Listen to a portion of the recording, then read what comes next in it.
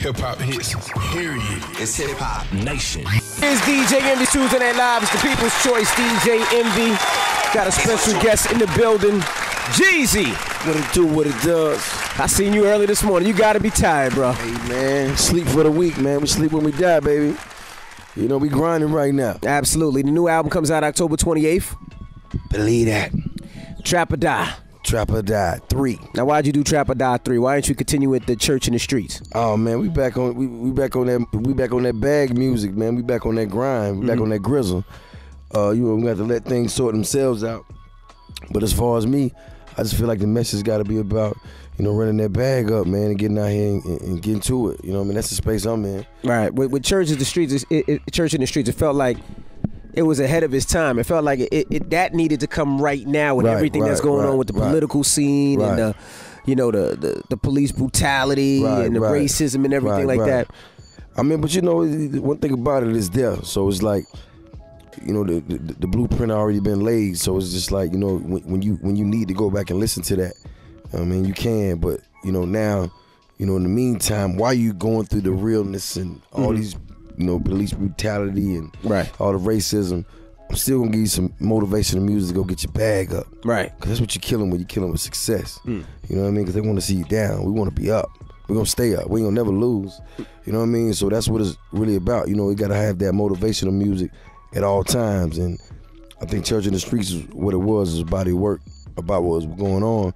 But Trap or Die 3 is bringing everything back full circle and let them know we back. Right. Now, what's the motivation for you to continue to do music? Because you're successful, you put out classic albums, you got great investments. Right. You got your son is he's older now. He's good. He's up here with me. He's moving around doing his thing, you know, touching the town, you know, pumping his clothing line. How old is he? He's old enough. Hey, well, we won't put him out there. Yeah. So what's the motivation? I mean, just, you know, I love what I do. This is what I'm good at. You know, it's like almost being a basketball player. You know what I'm saying?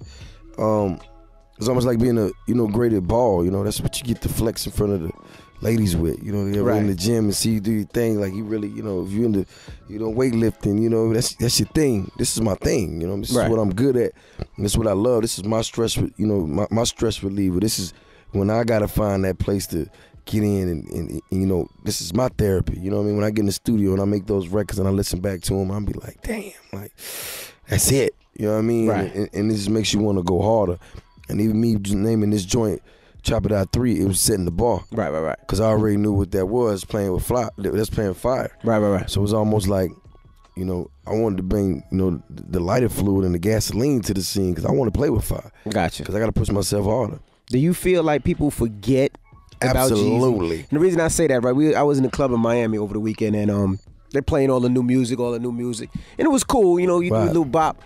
And then when he played that Who Dat, and I'm like, oh, it was like that feeling was back. That Who Dat is an instant classic. And then it was like, I'm the realest nigga in here. Yeah. And then that shit, you was like, oh shit, you forget. Right. Now that Who Dat is a instant classic, but it brings people back full circle to, you know, what they love. You know what I'm saying? So, you know, you could always, like they say, that what the catchphrase is often imitated but never duplicated, or vice versa, or whatever. But when you hear that authentic Jeezy music, it's just like, you know what that is, because that came from a real place. So I think, like, with a lot of cats now, you know, they put out, you know, joints, but, you know, they kind of, they're not timeless. And because I think that's the way they're going about it, but that's on them. But for me, when I'm writing these records, you know, I'm putting real thought into them, and I'm putting my reputation and my integrity on it. You know what I'm saying? So Who Dat, to me, when I wrote that, I knew what that was. I called Shorty Red. I was like, yo, we're gonna do the video like this, and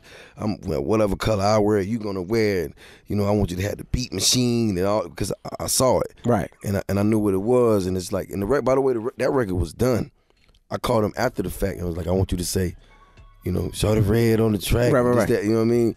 And we put the whole thing together. So when you see it now, right now to this day, you know what I'm saying, you just gotta respect it, because, you know, it was a whole thought process behind it. But the record is timeless, and you could do that record on any coast. Like, absolutely. You know what I'm saying? That's what I think makes it great. You know what I mean? And even going back to, you know, the first Trap or Die, to the Recession, which I think Who Dat came off of, to Trap or Die 3, I feel like those are my best bodies of work.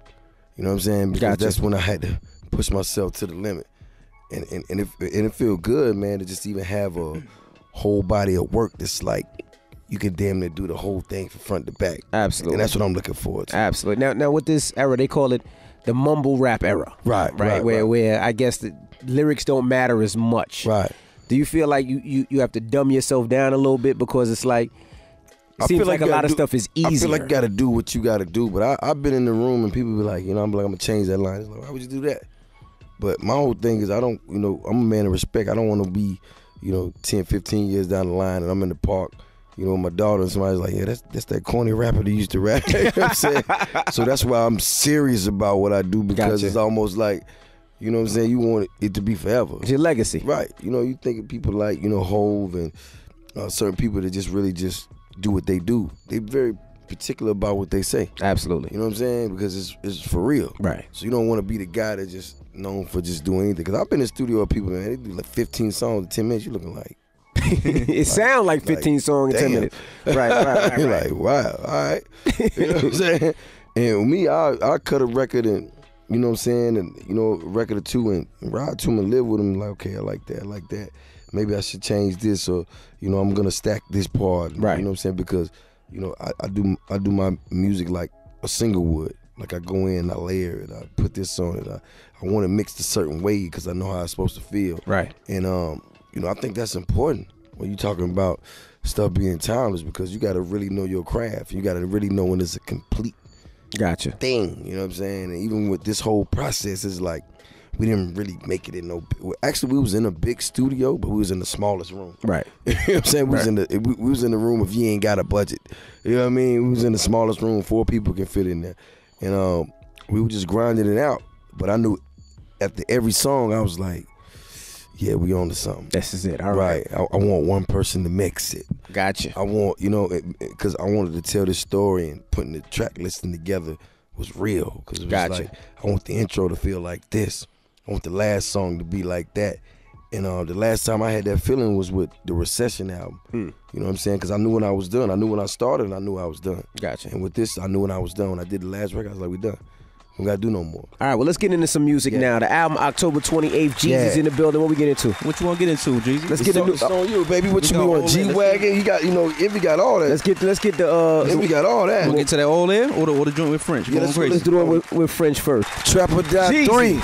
October 28th. Pre-order right now on iTunes or at JeezyShop.com.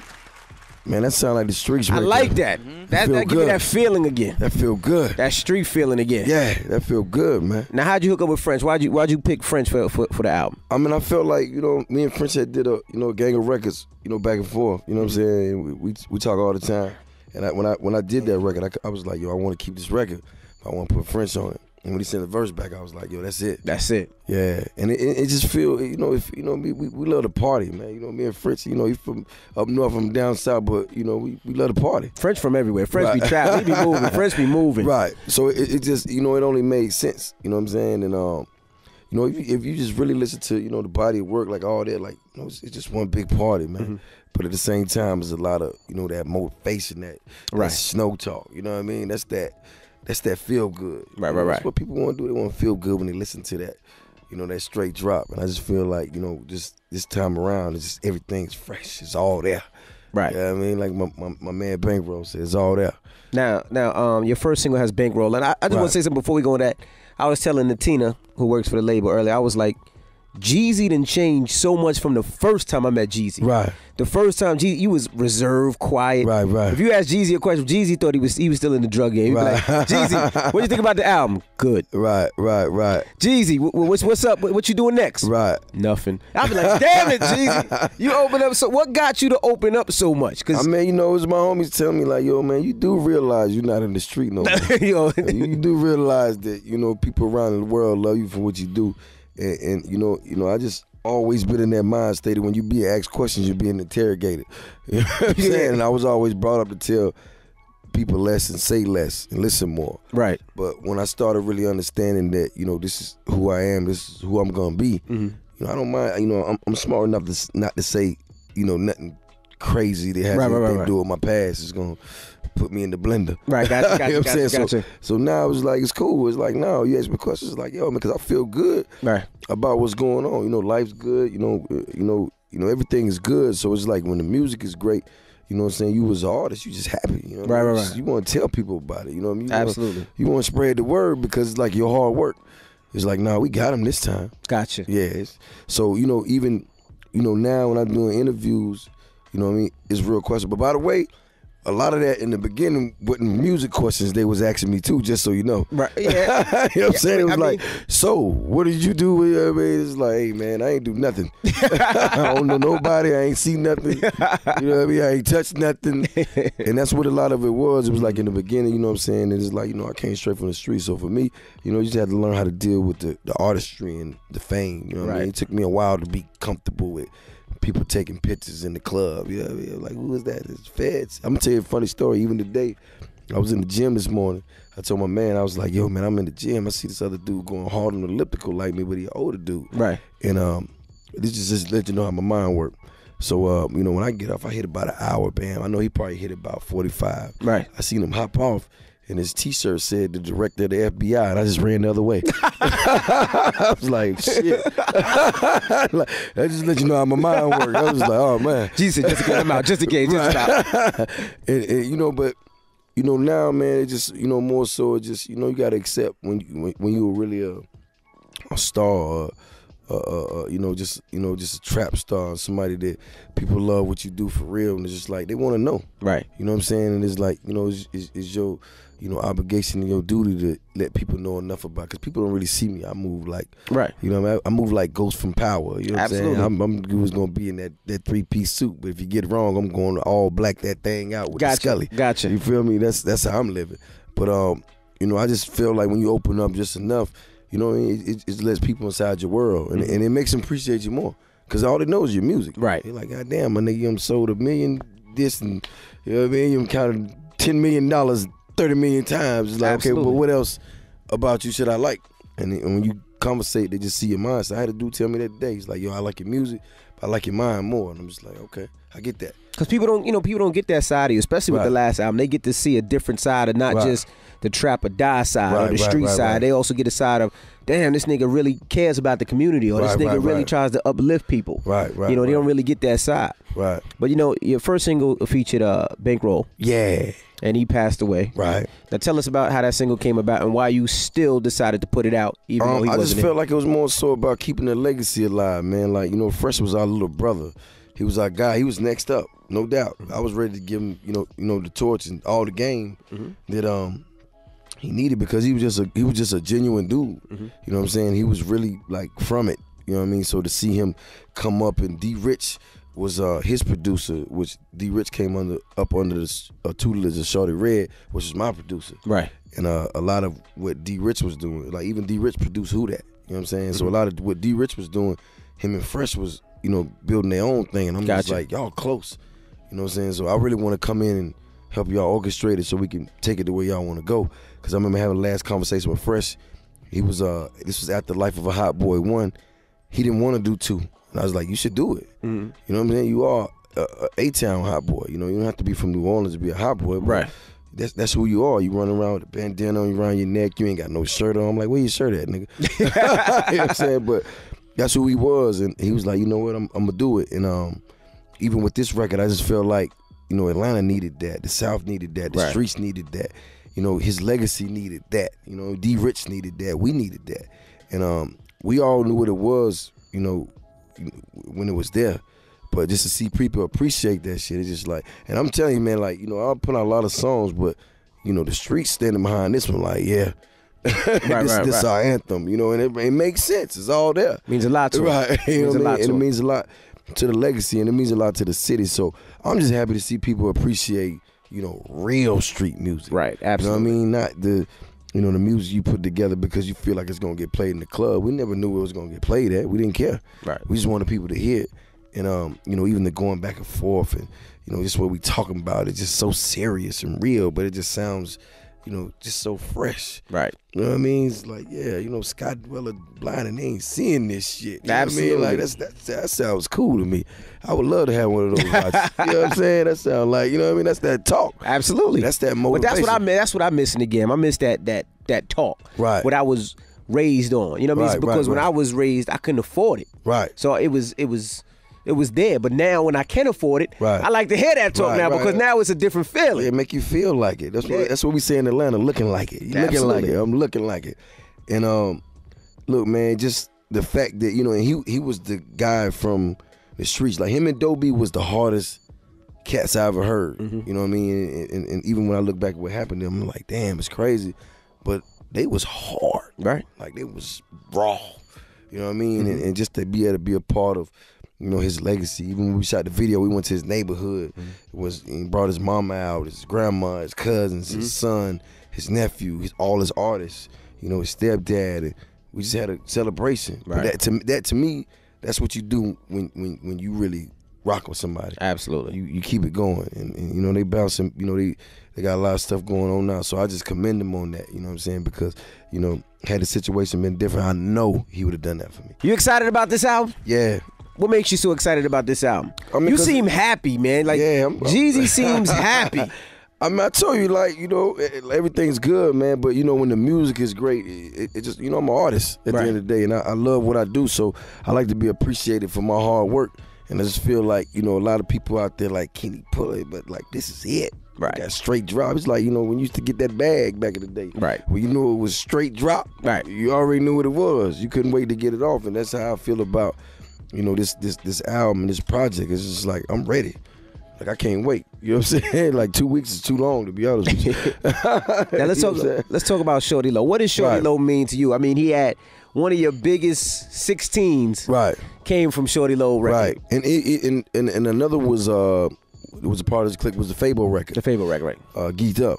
I mean, like, Shorty Low was they was the originators of Snap Music. But this, you know, as a CEO, what he had going on was their own thing. You know, and they just did it different. You know what I mean? And I respected that because he didn't just do what everybody else in the city was doing. You know, their music was party, it was dance, it was, you know, feeling good. It was just capping a different way. Right. You know, and they had melodies back, because even Shorty Low had melodies back then that, you know, people didn't really have. And I remember hearing They Know, I was at the radio station V103 doing the interview, and I heard it, and I was like, yo, that's a new Shorty Low record. And I just remember going outside, texting him like, yo. right. You know what I'm saying? When you ready for the remix. But to me, you know, Shorty Low was just, he was real Atlanta. Like, he was a real West Side cat that was really out of the streets and really trying to figure it out and really trying to help, you know, his team. You know, he's the one that really had a studio in the hood, on the block. He was the dude you was gonna see out every night at the Blue Flame. You know what I'm saying? Especially on Tuesdays and Wednesdays when it's really cracking. And, you know, it was just L.O. You know what I mean? You saw him, it was always G.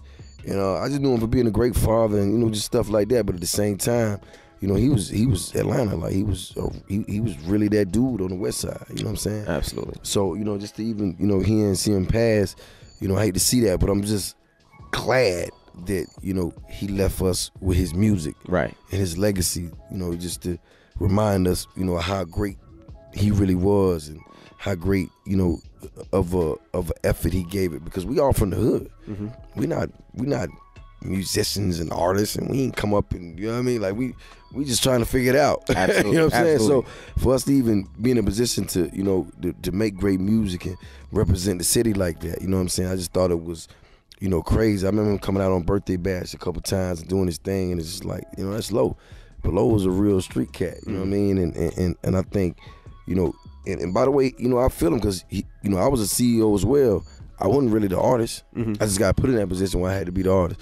And I know he was a CEO. And he, you know, making records. I'm just like, yo, this nigga making hits. Yeah, absolutely. absolutely. You know what I'm saying? So, and I remember doing the remix for him to They Know and sending him the verse. And he was Did you know that verse was gonna be that big? Yeah, because listen, man, I heard that song, it was nowhere in the hell. I'm gonna give him the hardest. No disrespect to anybody else on the remix. Right. But that's the only verse that you hit. Right. And it's crazy because, you know, I wrote it And I did it. I wrote that, and I wrote the Rocco "I'ma Do Me" verse in the same night. And I remember just playing it back and forth. And I was like, "Yo, I like the Rocco verse, but I like, dude, this is crazy, right?" And I gave it to him. And then I'm gonna keep it real. You know what I'm saying? I got, you know what I'm saying? What they say? Burning holes in your pockets. He couldn't put the remix out fast enough, so I just kind of slid that thing on out. Oh, you slid it out, just let it out. Absolutely. So that's why when you hear one version of it, it just got me. It just got you on it, right? And then he put everybody else on it. Gotcha. But he wasn't even tripping though. He was like, I already know. But I was like, yo, man, and I was trying to figure out who made the beat. Because the horns, you know, I love horns. Yeah. And I was like, yo, who made this shit? And, you know, I couldn't get it out of, you know what I mean? But at the same time, you know, even now to this day, I still do that record on stage and people still go crazy. And when we was at the Formation tour in Atlanta and Beyonce, you know, did it to show love, I was just like, wow. Yeah, that's big. That was big. You know what I'm saying? I'm big. like, okay. Now, what gave you that investment mind, that entrepreneur mind? Because they say you're trying to buy half of Atlanta. Right. You know, you were one of the first artists to endorse liquor. Way before. Right. What gave you that mindset? I'm a hustler. You know what I'm saying? I just feel like you gotta expand your portfolio. You know what I'm saying? You never should put all your things in one basket. You know what I'm saying? And it's just like, this is my art and my craft, but you already know how the music business is. It ain't like that. You know what I'm saying? And we already saw what Puff and Jay did for up north, but you know, we yet to have somebody come out of Atlanta or the South that's worth $1 billion. And that's my goal. Like I'm working on that. And it's just like, you got to spread yourself around and do other things, because the music is the vehicle, but at the same time, you got to still have a hustler mentality. And if you're a hustler, you're going to do whatever you need to do to meet your goal or meet your quota. Right. You know what I'm saying? So you ain't just like stuck in a box just because, you know, people telling you're an artist. You know what I mean? So that's my thing. By the way, that's what keeps me, you know, you say I'm happy, that's what keeps me saying. It's just like, I do other things that I'm excited about. I love the music. I'm going to do that, you know, until I can't. But it's just like when I bust situations and people don't know, and it's just like you sitting down, they're like, yeah, you know, you're an artist. And I'm looking at niggas like, you crazy? Like, do you know what I really, you know what I'm saying? Do you know what my portfolio's like? Yeah. Have you really just sat down? And that's because, you know, I strive for that, you know, and I like that, because that brings respect. Because you're not just looked at as a rapper. You know, when you stereotype rappers, they just think you sipping lean out of a cup and smoking weed all day. Right. You know what I'm saying? But it's just like, nah, it's, you know, some of us really be on our shit. You know what I'm saying? Absolutely. Like, you know, like yourself, like, you know, you do, you know, DJ stuff in the club, but it ain't no telling what else you got going on. That's why you able to live the way you live, because you ain't just putting yourself in one box. Yeah, but that's like, the passion. The passion for me is to do more than what people expect. Right. You know what I mean? Right. Whether it's the juice bar or the soda company or the real estate, I just want to do more, and I want to teach my kids how to do it, because nobody taught me. Right. I was the first one, so being able to teach them and telling them to work out the numbers on a property and if I'm gonna make my money back. Right. That's my enjoyment. That's what I get a kick out of now. You know what I mean? Is that when the album comes out, spreading that love, baby. Yeah. Album comes out October 28th. You know, make sure you go pick it up. Pre-order right now. iTunes. If you can't get the iTunes, go to JeezyShop.com. Matter of fact, if you riding with me and you're rolling with me, that's what I need you to do. When you post a picture up, put 3 fingers in the air, hashtag TD3, hashtag snow season, and we'll talk about that later on. But look, man, shouts out to everybody that's rocking with me, man. And TD3, man, you already know the first Trapper Die is, so you can only imagine. They say things get better with time. I'm going to let you tell me. Okay. How about that? Enough said. Album out October 28th. Let's get into the last one. What we get into? Let's go with that. Let them know. You're in the gym and see you do your thing. Like, you really, you know, if you're into, you know, weightlifting, you know, that's your thing. This is my thing. You know, this is what I'm good at. And this is what I love. This is my stress, you know, my stress reliever. This is when I got to find that place to get in and you know, this is my therapy. You know what I mean? When I get in the studio and I make those records and I listen back to them, I'll be like, damn, like, that's it. You know what I mean? Right. And it just makes you want to go harder. And even me just naming this joint Chop It Out 3, it was setting the bar. Right. Because I already knew what that was, playing with that's playing fire. Right. So it was almost like, you know, I wanted to bring, you know, the lighter fluid and the gasoline to the scene, because I want to play with fire. Gotcha. Because I got to push myself harder. Do you feel like people forget about Absolutely. Jeezy? And the reason I say that, right, I was in a club in Miami over the weekend, and they're playing the streets, church in the streets. It felt like it was ahead of its time. It felt like that needed to come right now with everything that's going on with the political scene and you know, the police brutality and the racism and everything like that. I mean, but you know, one thing about it is there. So it's like, you know, the blueprint already been laid. So it's just like, you know, when you need to go back and listen to that, I mean, you can. But you know, now, you know, in the meantime, while you going through the realness and all these, you know, police brutality and all the racism, I'm still gonna give you some motivational music to go get your bag up. Right. Cause that's what you're killing when you're killing with success. You know what I mean? Cause they want to see you down. We want to be up. We're gonna stay up. We ain't gonna never lose. You know what I mean? So that's what it's really about. You know, we gotta have that motivational music at all times. And I think Church in the Streets is what it was, is body work about what was going on. But Trap or Die 3 is bringing everything back full circle and let them know we back. Right. Now, what's the motivation for you to continue to do music? Because you're successful. You put out classic albums. You got great investments. Right. You got your son is he's older now. He's good. He's up here with me. He's moving around doing his thing. You know, touching the town. You know, pumping his clothing. How old is he? He's old enough. Hey, we'll put him out there. Yeah. So what's the motivation? I mean, just, you know, I love what I do. This is what I'm good at. You know, it's like almost being a basketball player. You know what I'm saying? It's almost like being a, you know, great at ball. You know, that's what you get to flex in front of the ladies with. You know. Hip hop hits. Period. It's Hip Hop Nation. Here's DJ Envy Tuesday Night Live. It's the People's Choice. DJ Envy. Got a special guest in the building. Jeezy. What it do, what it does. I seen you early this morning. You gotta be tired, bro. Hey, man. Sleep for the week, man. We sleep when we die, baby. You know, we grinding right now. Absolutely. The new album comes out October 28th. Believe that. Trap or Die. Trap or Die 3. Now, why'd you do Trap or Die 3? Why didn't you continue with the Church in the Streets? Oh man, we back on that bag music, man. We back on that grind. We back on that grizzle. You know, we got to let things sort themselves out. But as far as me, I just feel like the message got to be about, you know, running that bag up, man, and getting out here and getting to it. You know what I mean? That's the space I'm in. Right. With Church, all the new music. And it was cool, you know, you do a little bop. And then when he played that Who Dat, and I'm like, oh, it was like that feeling was back. That Who Dat is an instant classic. And then it was like, I'm the realest nigga in here. Yeah. And then that shit, you like, oh shit, you forget. Right. Now that Who Dat is an instant classic, but it brings people back full circle to, you know, what they love. You know what I'm saying? So, you know, you could always, like they say, that what the catchphrase is often imitated but never duplicated, or vice versa, or whatever. But when you hear that authentic Jeezy music, it's just like, you know what that is, because that came from a real place. So I think, like, with a lot of cats now, you know, they put out, you know, joints, but, you know, they kind of, they're not timeless. And I just, because